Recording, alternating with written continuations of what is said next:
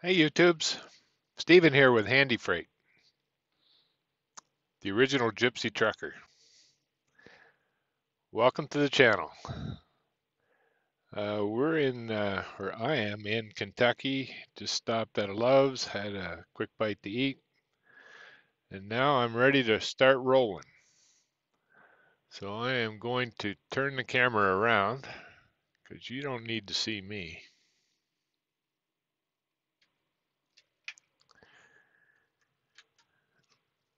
And let's release the brakes, hit the gas,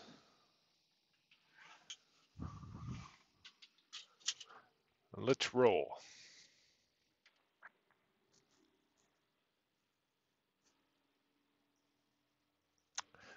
So the channel is pretty new. I've only uploaded maybe 3 videos, and the only subscriber is my mom. But we're hoping to grow. Time will tell. I watch a lot of YouTubes. I just started watching them recently, and the ones I enjoy are the ones that I can listen to when I'm driving. So I'll pick some trucker that's going down the road, and I'll just turn it on and listen to it while I'm going down the road. I don't need to see the driver hooking up his trailer or washing his windshield or doing his log. I got that stuff down pat. But I do enjoy listening to another driver talk, so makes the time go by. Most of my videos, or what I find interesting about trucking after 35 years, is working on the truck, working in the shop. I have my own shop, one truck, 2 trailers, and I have a drop trailer at my customer in Minnesota because I just do the same route every week. I haul meat. I'm a Minnesota meat hauler. I haul meat out of Minnesota down to Florida, and then I have another meat customer in Tennessee, and I run that, reload back up to Chicago, and then I generally grab a load off the board to go from Chicago to Minnesota. And even that is pretty much the same load every week. I get a load off another trucking company. So I've been doing that for 10 years. They know me pretty good. And they pay after, I don't know, I think it's 10 days I get paid. They have me on quick pay or fast pay or something. I don't know. But anyway, we are, oh, I-75. We're coming up to, we're an hour south of Cincinnati. So I'll talk for a little while.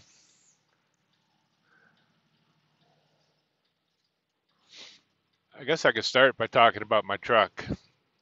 I've only had this truck for 3 months, and it's a real sweetheart. It's a 2015 T680 Kenworth, the high roof. It's the prettiest green color. It's, I've only ever seen one other one this color, and that's pretty much why I bought it, because of the color. That's what set it apart.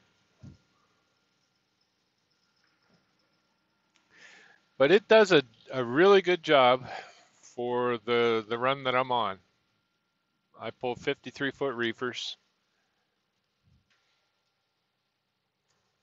and I come out of a W900 with a C15 Cat 13 speed. I bought that truck in 2014, and I just sold it. Well, the same day I bought this one, I sold that one. So it worked out pretty well. But the W9 was it was a beast. But it was an older truck. It was a 2000, had the 99 engine. it ran strong, but the maintenance was getting to be a handful. And when you have a steady run like Florida every week, where I get home early Thursday morning and I leave about 9 o'clock Friday night, so I don't have a lot of time to do the maintenance and to keep the truck from breaking down on the road. So I just felt it was time to upgrade a little bit. And this truck was, I don't know, it was spec'd as an owner operator truck. I bought it from some guy down in Iowa. And there's 600,000 when I bought it. I've got 650 on it now. Haven't had any issues, but it's a real sweetheart of a truck. The difference in fuel is about $300 a week from the W9 to this truck. So, and that was when fuel was at $2 a gallon when I first got it. Now it's creeping up. It's like 270 and 260.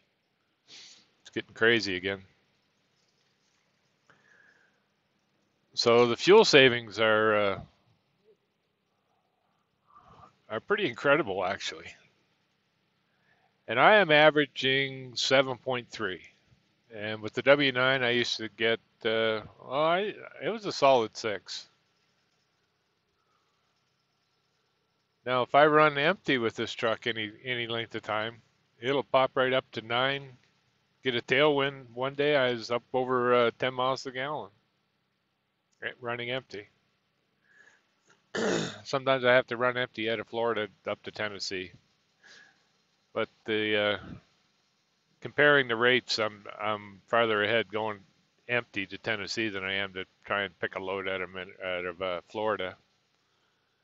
The rates just aren't there. So anyway, one of the things I want to talk about today are the super single tires. I switched to super singles 2.5 years ago, and I really haven't looked back. But before I get into the super singles, I'll tell you a little bit about myself. And I started driving in 1984, and I had just moved to Sarnia, Ontario, and I had a CDL, or a chauffeur's permit, is what it was called back then.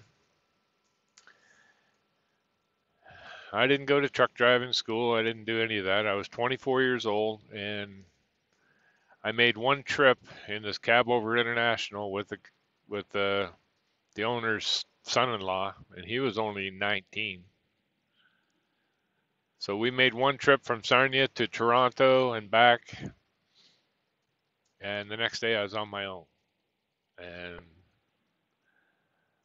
back then there was just unskilled labor, and if you had the license, there would be a truck for you to drive. But it was rough. There were no logbooks in Canada at that time. I think logbooks came around 90, 91, maybe 92. So my job, I would have to leave Sarnia at 2 a.m. and I would usually have 3-4 drops in the Toronto metropolitan area. So I'd get to Toronto, my first drop would be around 7. It was usually 4.5, 5 hours. We had 55-mile-an-hour trucks. So I get to my first drop, get that off, second drop. It was usually about 3 in the afternoon before I got all the drops off. And then by the time you got back to Sarnia, you came back empty. But by the time you got back, it would be 9 o'clock at night, 8 o'clock, 10 o'clock. And you'd have to leave again at 2. And this went on, we did this 5 nights a week. And a lot of times, you'd just get so tired, you'd have to pull over and sleep on the doghouse, take an hour nap. Usually an hour, you just wake up and then you're good to go again. Yeah, I was only 24 then too. But that's how it is, or that's how it was. you were a truck driver, you didn't need sleep. That's just a nasty habit. But and the boss, if you can't do it, we'll find somebody else. And eventually, that first job, that's it. That's what ended up happening. He tried to give me a week off, and I was so damn tired. I would say, "Are you giving me a week off?" He said, "Yes." And it was just for writing something nasty on the. I wrote shit job on the blackboard on this load that he gave me because my load wouldn't be ready till later that day, and he wanted me to come in and clean out his hog barn. So anyway, it so happened things changed. By the morning, he called me first thing in the morning and said, "No, I had a load. It was ready to go." He said, "Did you write that on the board?" And I said, "Yeah." He said, "Well, you can stay home. I'm giving you a week off for that." And I rolled over and went back to bed. And I said, "Man, this is all right. I'll get some sleep." Next day, I went and got another job driving for a different guy. So that's just trucking.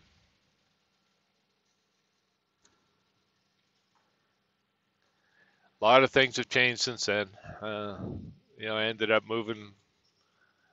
I think I spent about a year in Sardia, and then I moved to Alberta and got into those Super Bs and 140,000 pound loads, running from Edmonton, Alberta to Vancouver, then run empty from Vancouver up to Prince George, load lumber, take it back to the rail yard in Edmonton. You could get 3 trips one week and 2 the next, but you had the weekends off. It wasn't too bad, but it was a slow slug. There's just nothing but mountains, and with all that weight, you're just, you're in third gear on most of those mountains. Back then, we ran 4 1/4 cats, the B blocks. They were a good engine, best you could get back then, other than a 500 Mac or the Cat V8. There wasn't very many of those around anymore.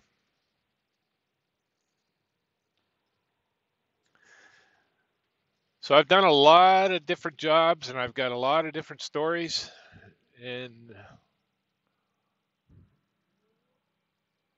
that's what I'll be doing tonight. Maybe just talking a little bit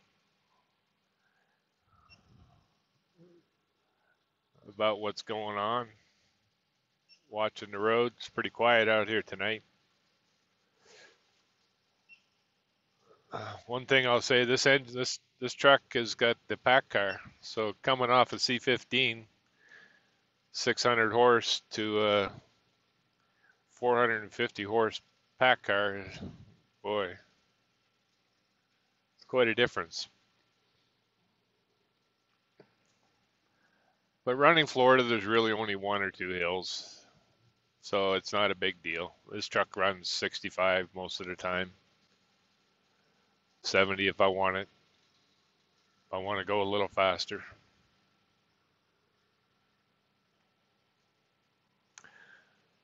At this point in the game, I'm going to take the fuel economy over the performance. Now that Kenworth had the 6-inch or 8-inch chrome stacks, I do have one video. I think the first video I uploaded showed the Kenworth, profiled it a little bit. So that truck was pretty noisy, and it always had you get it over 60 miles an hour, it had a shimmy that I could never get rid of. It always had it. I replaced everything, and it just never went away. Sometimes it would go away for a while, and I'd say, I cured it, and then a week later it'd be back. So it was just very annoying. But this truck is whisper quiet. I mean quiet. I can hear the compressor when it kicks in. You don't hear the turbo. You don't hear. You just. it's just incredibly quiet. The Packard engine has a carbon fiber oil pan, and apparently that does a lot to deaden the noise. Same as the valve pan cover, carbon fiber. I don't know what else they've done to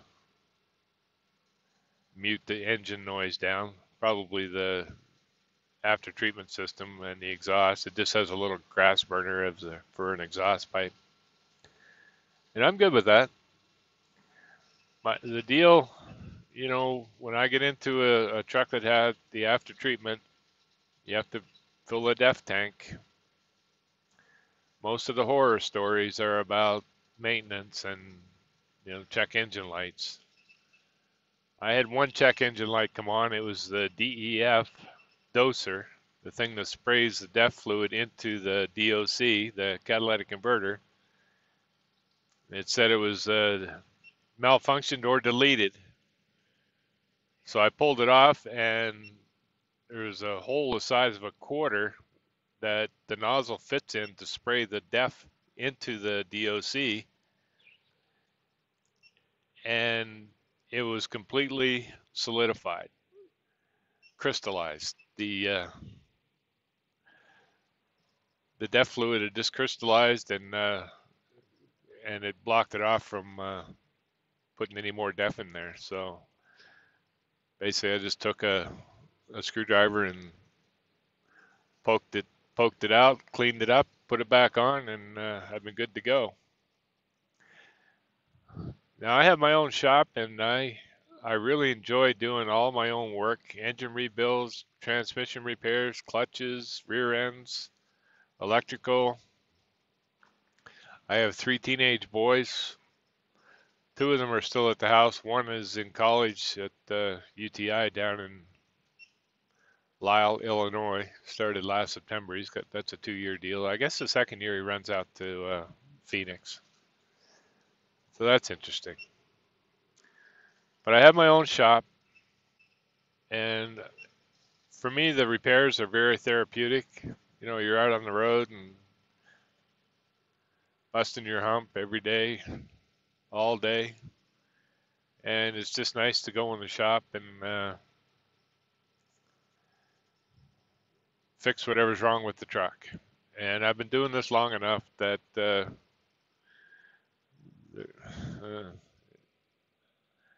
I can usually manage without having to go to the shop. When I first get into trucking and I first bought my own truck, I spent enough money at shops. It's just the bane of every trucker. And they know it. And they don't care, because you want your truck fixed or not. Quit your bitching. That's the way it is.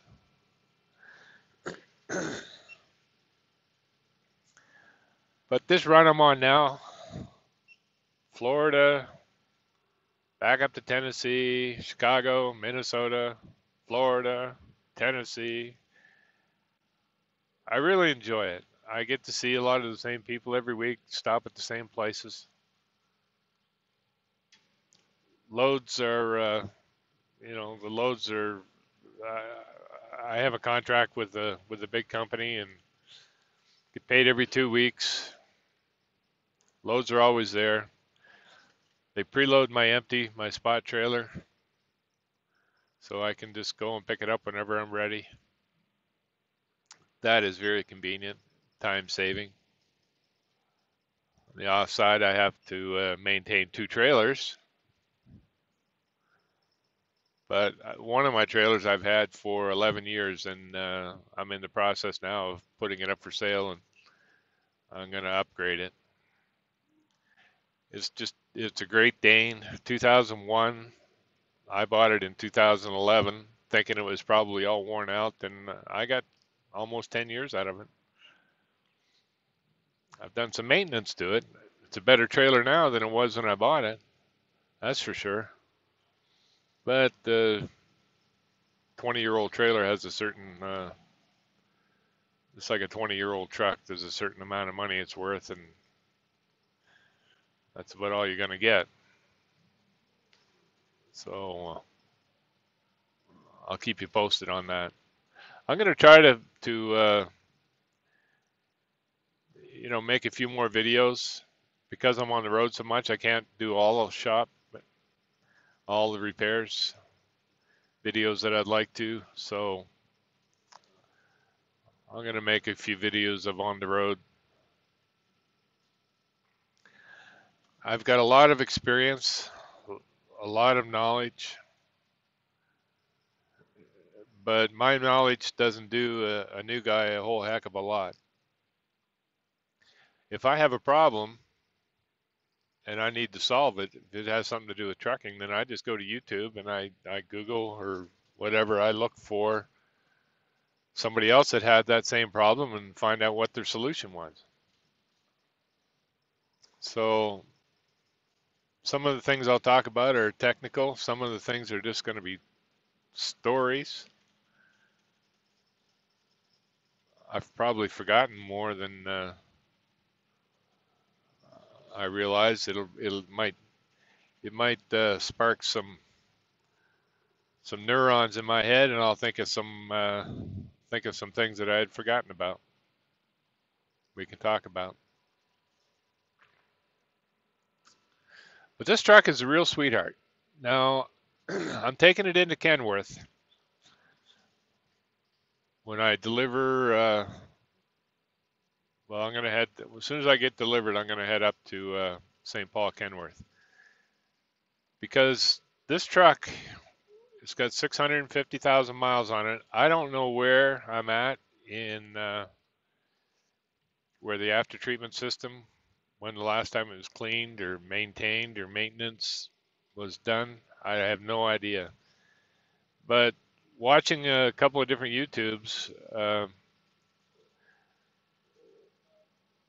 I guess because of what the EGR valve, it feeds dirty air, sooty air back into the engine, which creates a lot of carbon layers, carbon packing. The EGR cooler, the exhaust side of the turbo, and to some extent the the soot filter on the DEF filter. They just get packed with soot, and that causes a lot of problems. So I don't know where I'm at with this one, but Kenworth has a machine that they can hook up to the EGR cooler. They don't have to drain the water or anything. They hook up this machine, and basically they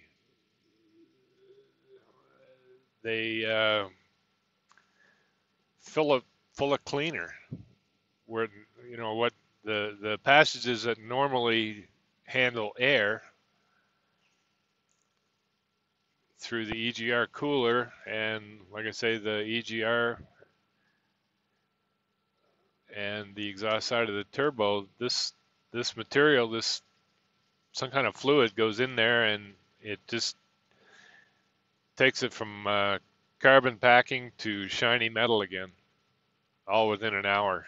They just run this solution through it. And the only way that I could do something like that is to take everything apart, which would be pretty much a 2-day job. So for $300-400, I can go in there and they're going to clean my EGR, just get rid of all this carbon that's in there, and just basically blow it out through the exhaust. I think they do a forced regen, and it burns it all out. So I'm going to try that. I have an account at Kenworth in St. Paul, and that's where I buy a lot of my parts.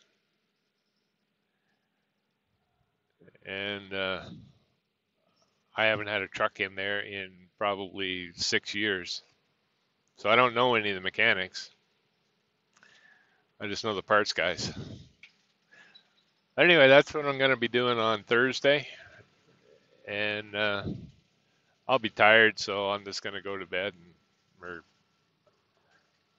It's a brand new shop facility there, so I'm thinking they probably have those nice lazy boy chairs. Maybe I'll just go curl up in one of those, me and my mask, sleep for a couple of hours.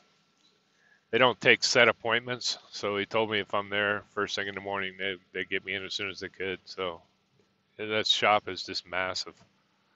So I'm hoping they're not backed up. If they are, we will do it another time. So that's what I'm doing on Thursday. Tomorrow I deliver this. This load goes to Chicago, 6 a.m. And then I reload at 5 p.m. And I've got just enough hours to head to my reload and park there, take a 10-hour break, and load that and roll on. It's another load that they'll take it as soon as I get there in Minnesota. It's usually around 1 a.m., 2 a.m. I'm probably not going to talk too much about my customers.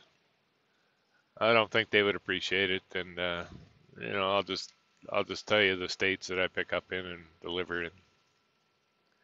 Loose lips sink ships. Is that how that goes? Yeah, that's right. But I wanted to, one of the things I wanted to talk about were super single tires. Super single. For a long time, I remember guys having super singles back in the 90s. They were pretty much a rarity, but they used to talk about how light their truck was. Shave 1,000 pounds off your truck and trailer. And I don't know, I just kind of like the looks of them. And now more recently, in the last 5 years, you hear a lot of people like talking about the fuel efficiency. And I put them on my Kenworth, and I grabbed a W900. I grabbed a solid mile per gallon. Summertime, I could do pretty well. I could get like 6.5 pretty easy with that Kenworth. Winter fuel is down to 5.8, 5.9. But before I had super singles in the wintertime, I was down to 4.8, 4.9. On a good day, you get 5.5. So I gained a solid mile per gallon by converting to super singles. And when I bought this new truck, I didn't run a mile. I put super singles on it right away. As soon as I got to my shop, the first thing I did is pull these tires off, pull the duals off, and I put them back on my W9 and put the super singles on this truck. So I have nothing to compare it to, but this truck is really, it's pretty fuel efficient. Now I'm not getting, the Volvo guys. Oh yeah, I get 8 miles a gallon all day long. I have a hard time believing that. They might get it downhill, or maybe they just, they got a tailwind, so they know they're going to get good fuel economy, so they decide to measure it that day. Oh yeah, every time I measure it, I get 8 miles to the gallon. I measure mine tank to tank. This little gauge now that I have on the dash, it's currently at 7.2, and it'll probably go up because I had just stopped. It was at 7.75 before that, before I stopped at the Loves. But yesterday when I was coming out of Florida, it was at 9.5. But it's not. Sometimes it's accurate, and sometimes it's not. It's just off. So I can't rely on that. So what I do is I hit the odometer. I measure every time I fuel up. I reset the odometer to 0, and whatever it comes out. Usually, like yesterday, I had. Yesterday I did really good because I had some empty miles on there, but I had 1,350 miles and I put in 171 gallons. That came out to 7.75. That's damn good. We're in December now, so we're on winter fuel. But I was pretty impressed. So, like I say, I'm saving at least $300. Now the fuel's gone up, it's going to be more than that. I haven't even, it takes too many brain cells to think about that stuff all the time. But back to the super singles. I've always wanted the super singles. I like the idea, but hey, we live in the real world, and if I get up tomorrow and said, yeah, I'm gonna go down and buy all new super single rims and tires for my truck and both my trailers, and that's probably 10 grand. Yeah, no problem. Maybe I'll put it on a Visa. Anyway, it just was never going to happen. I couldn't see it happening. And so 2.5 years ago, I pulled into a trailer shop in Minnesota and I saw there were 12 super singles mounted on aluminum rims. They're all retreads. They're good. Some of them were brand new retreads. The rims are nice. And I said, what's going on with those super singles? And the guy said, well, we're waiting for the tire man to come and pick them up. I said, yeah, how much?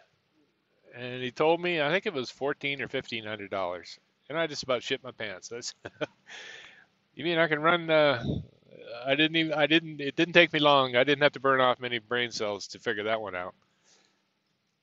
So I knew the shop.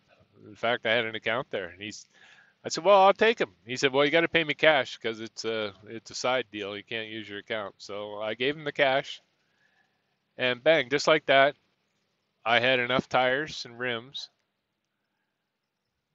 to do both my trailers and my truck. $1,500.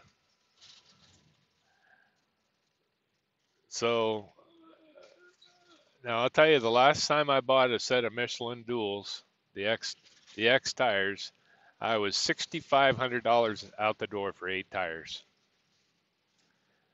That's pretty steep. So to come along and be able to do my truck and 4 trailers for $1,500, or 2 trailers, but 4 wheels in each trailer, for $1,500, that was pretty incredible. And I was all over that. So I went home and got my little trailer, and I came down and I loaded it up and took it back to my shop and put them on the truck first. Now these are retreads, and I had to go to the tire shop because I can't get my trailer in the shop, and my shop is too small. So I took the trailer and to the tire shop, got the super singles put on, and I've still got, 2.5 years later, I've still got 4 of those original retread tires, and they're still, there's got to be some wear on them, but you can't really tell by looking at them. But the ones I put on the truck, the drive tires, after about a month, one of the sidewalls on the inside had ruptured, and it looked like a basketball was mounted. Like it didn't blow, but it just like you're blowing bubble gum, and this big basketball-sized bubble was coming out of it. So I pulled that off, and when I did, I decided to buy, because I was out of love, so I bought a new Michelin. And then when I went home, at my tire guy, I bought 3 more. So I put all new Michelin drive tires on within the first month. And 2.5 years later, over 300,000 miles, I'm still running 2 of those tires. It's got about 1/8 of an inch of tread left on it, and now I'm in this, I'm going to pull them off, I think, this week maybe, but because I've got other tires I bought in Chicago that have like 70%, 75% rubber. And again, it's the same deal. The guy just wanted to get rid of them. Yeah, take them. So for $2,000, I got 4 new Michelins, or 4. He said they're 8 months old, and 4 more rims. Now, funny, my tire guy in the wintertime when things slow down, he's got this big polishing machine out back. So I take all these rims over and get them polished, and they look better than new. It's incredible. So I got really shiny wheels on my truck and trailers. So I can't say enough good things about the super singles. The fuel economy, they lighten up your truck and your trailer. I believe that they are one tough tire. Now, I have had a couple of issues. The one where the sidewall went out, I've had that happen to another tire, another one of those retreads. No, actually, one of my drives did that. One of the new drives. It's about 2 months ago. And I was down in Florida and I noticed a big crack in the sidewall. So I didn't waste any time getting it off. Went to a Love's and bought a new tire. Brought it home and set it in my shop and put one of my old tires back on. So I've got some new tires in my shop too. But when you're fueling up with super singles, you don't go around and kick your tires anymore. You don't have to. You can tell by looking at them. But one of the problems that I had was I ran over a nail in Chicago, and it slow leaked. By the time I get up to La Crosse and hit the bridge coming into Minnesota, as soon as I hit the bridge, the tire went down, and it went down on the rim. So I got pulled into that rest area, and I'm looking at it, and what had happened, you run over a nail, and the tire slowly loses air over 4 or 5 hours, and you can't tell. These tires float. You can't tell that the air's gone down. The first indication that you have of a flat tire is when that rim hits the pavement. So the tire is disintegrated by that time, and it all happens in a second. But luckily, I had a spare. The trailer I had a super single tire rack and a spare super single on it. So all I had to do was call a tire guy, and he came and changed it, and it was like $40. So that worked out okay. But it ruined the tire, a $1,100 tire, and it ruined the rim. So the solution that I found is for $600, I went online, eBay or Amazon, and I bought a tire pressure monitoring system. And it's a little Bluetooth gizmo that goes over the valve stem, and it sends a signal up to the LED monitor that I have mounted in my truck. And it just constantly goes from one sensor to the next, just in a rotation, 24 hours a day, it just one after the other. And it tells me the air pressure of the tire and the temperature of the air pressure, of the air. And since I bought that system, well, I haven't really had any problems, but if there is if I do have a nail puncture that loses air, this system will send me an alert.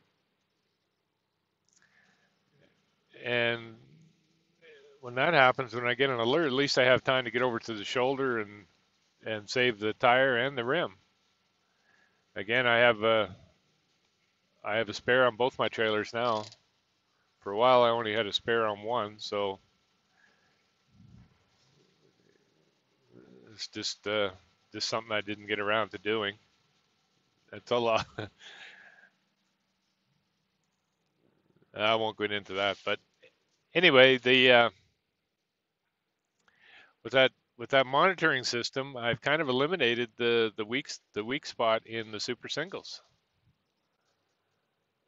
So I think they're a good investment, and I think a lot of other people would invest in them too if they thought they could gain a mile per gallon, reduce their tire bill, eliminate a lot of the tire problems that you have with the duals on trailers and blah blah blah.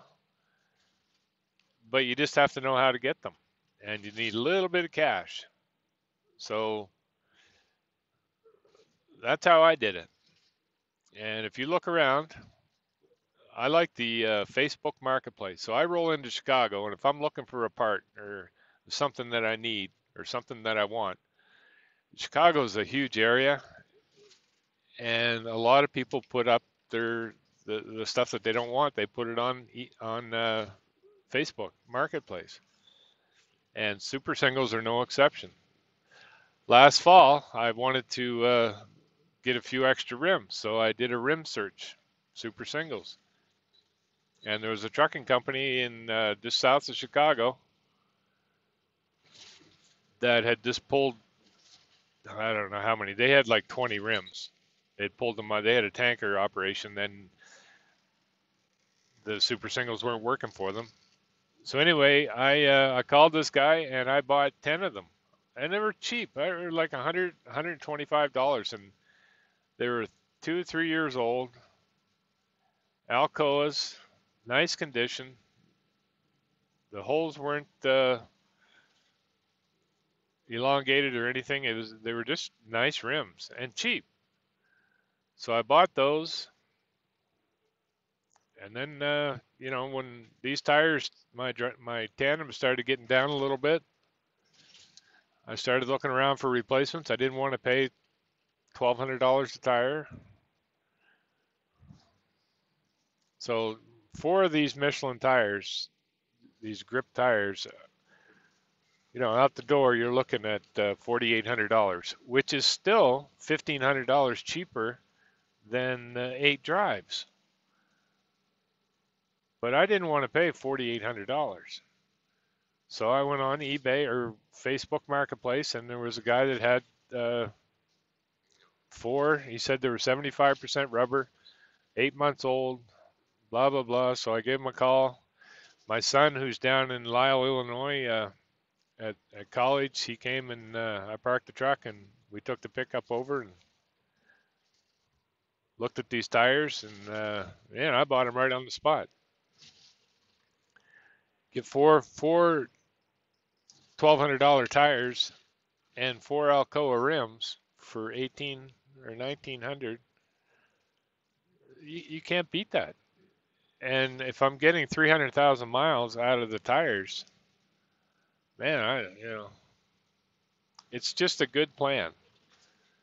And if you can, I know a lot of the people that don't like the super singles have drivers on them, and the boss gets a call when the rim hits the ground, and it's a $2,000 cleanup. That's if he didn't take out the airbag and brake chambers or anything like that, quarter fenders. So a lot of companies don't like them. They try them and then they say no, not for me. And then when they go back to the dualies, all of a sudden all these super singles are half price or better. And then a guy like me and the guy that the next guy like me will come along, and you get a deal. So I wanted to share that story. How you get super singles. You might have your own story. Or hopefully you'll, anybody that listens to this, Mom, anybody that listens to this video will just start watching for super singles and realize the value in them. Anyway, what else can we talk about? Let's see. Oh, we've been talking 45 minutes. You know what? I better call it quits. Anyway, this is Steve. Handy Freight. The original gypsy. Over and out.